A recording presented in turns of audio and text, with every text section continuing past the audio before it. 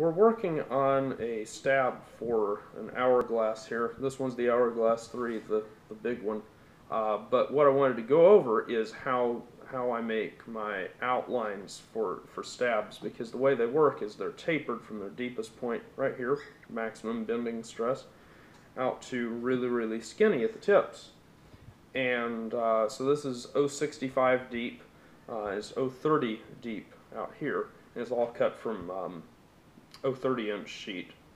So in terms of this dimension going around, it's the same all the way around.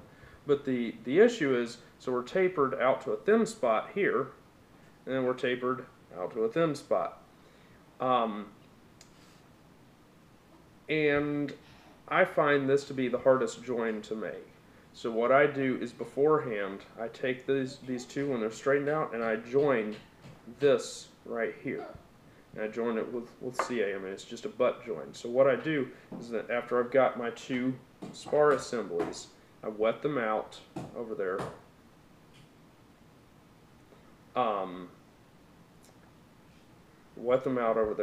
And then instead of starting at one end and working way around, because I don't know where that middle point's going to go, I actually tape the thing here. So I carefully, with one hand, stand that thing up, and if you're careful, it'll support its own weight. You may have to hold it out like this. But the point is, you tape it in place, and then holding it like this, so the other part is dangling down, you can work that piece back across, tape it, and then once it's secure, you can wrap the other one around. Once I've done this, because of the sheer size, I actually had to scab in an extra piece here, and I'm actually going to show doing that.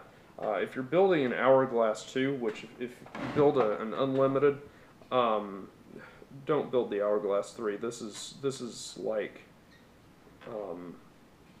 you borderline need to be able to design your own airplane to attempt something like this.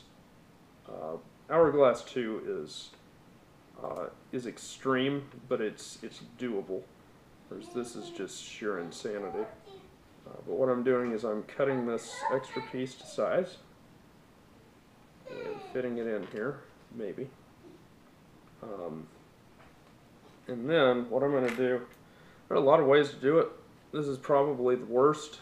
I'm doing a floating stab, so strength in this region actually is not as critical as you'd think, because there are going to be bracing wires running out.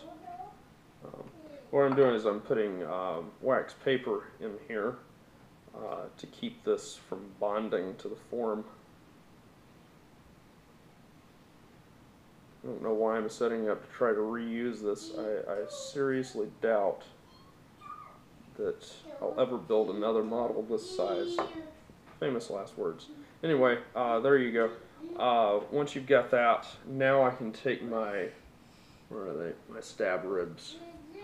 I think those are the correct ones. I can start cutting them to size and